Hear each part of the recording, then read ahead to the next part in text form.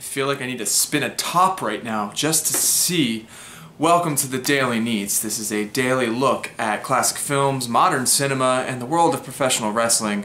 And today I want to talk about a film from 1961. It's a French film. It's called Last Year at Marienbad. I'm not going to try and say the French title because that would be a bad thing, and I think like my next 2 or 3 films are like Frenchy French titles.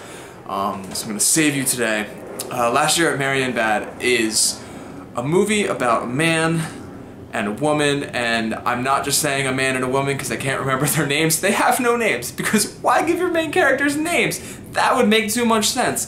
It's about a man and a woman, and he runs into her at this hotel, and he's like, "Hey, last year, I saw you at Marienbad last year, and you said you were going to meet me here, and I'm here, and you're here." And she's like, "What are you talking about?" And that's pretty much the whole thing, is he's like, "Yo, last year, this stuff happened." She's like, "I don't remember that." "Maybe I do."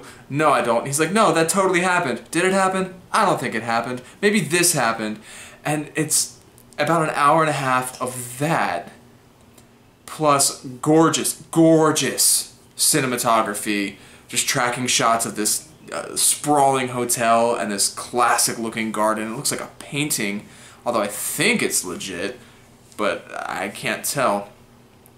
But yeah, it's like, it is the best representation of a dream I've seen on film. And I said at the beginning, spinning a top, of course referencing the movie Inception, which is an excellent movie, and I love it. And that movie goes into dreams, and for a long time, like, I thought that was like a really good representation of dreams.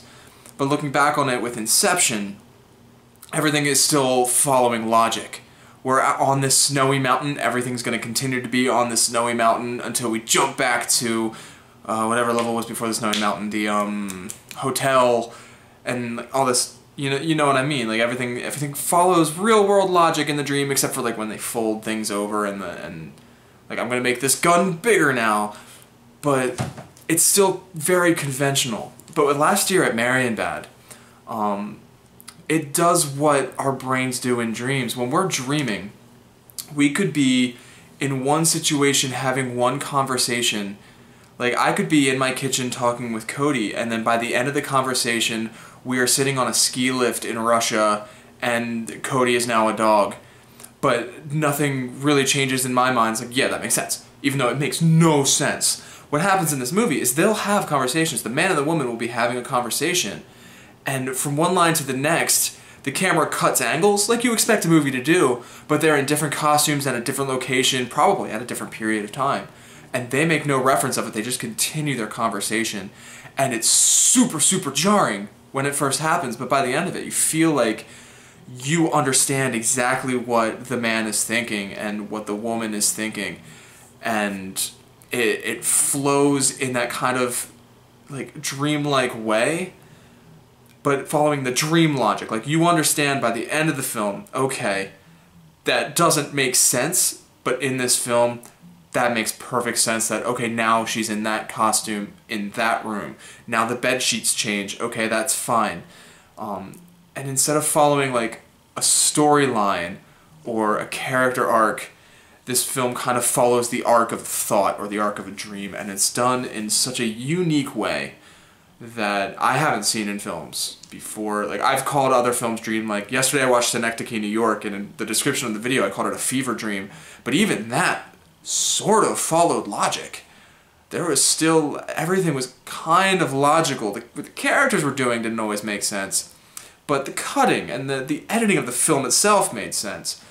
This, not even close. Very, very dreamlike. I know that there is a whole lot of conversations happening about this film and about what it means and what is real, what isn't. My personal belief, I've only seen it the one time, and I just finished watching it 25 minutes ago. My personal belief is that the whole thing is the man's dream. The woman may or may not be a real woman in his real life, but I don't think at any point in the film do we see his actual life. Every shot of this movie, there is something a little skewed about it. Either like extras are just standing still in the background. Shadows are appearing on the ground where they shouldn't be. Things like that. Nothing is, I don't think, again, my opinion, I don't think anything in this film is actually happening. I think the whole thing is a dream. And I guess that leads to the question, what is the point? I don't know if there is one. I don't know if there needs to be one. Nearly every film we watch, unless it's like an Andy Warhol 6 hours of a guy sleeping film, is telling a story.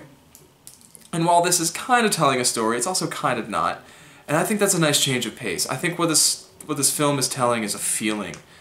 And it's just kind of eliciting raw emotion while you're watching it. There's jarring feelings when there's quick cuts out of nowhere, and like the feeling of longing and love for something that may not even exist, that I think we've all felt. I know I've had dreams in the past of like, oh, there was a girl in that dream and I really wish she was real, before I met Cody. So I think it's something that we can all relate to, and I think that's the purpose of the film, why it's all just a dream, because that's the cop-out, isn't it? When movies and TV go to crazy places, how do we get out of it? Oh, it was all just a dream. Like, it's a cop-out, but I think here it's necessary. In this film, with this story, so to speak, I think that's necessary. Very, very interesting watch. I can't say I recommend it for everybody. It is like a total, like, film nerd movie. But it's different. It's very different. And very interesting. Very interesting movie.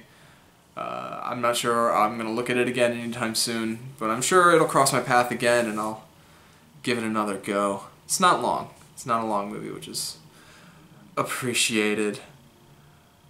Alright. Just crazy. Two days in a row I get these really weird movies. Thank goodness tomorrow I'm going to go to something more normal, professional wrestling. Tomorrow I'm going to look at Monday Night Raw and talk about that and where the WWE is going on the road to Payback. I don't think that's a thing, because it's the road to WrestleMania. Now we're just kind of like meandering towards Payback at this point. But that's for tomorrow. As for today, please like, share, hit that subscribe button. Leave a comment below. You know what? Comment. Tell me about a crazy dream you had. I like dreams of things. Tell me about just a total bonkers dream you had. And then maybe I'll tell you about the one where Gandhi tried to poison children with candy that I had recurring when I was a child. But yeah, until tomorrow.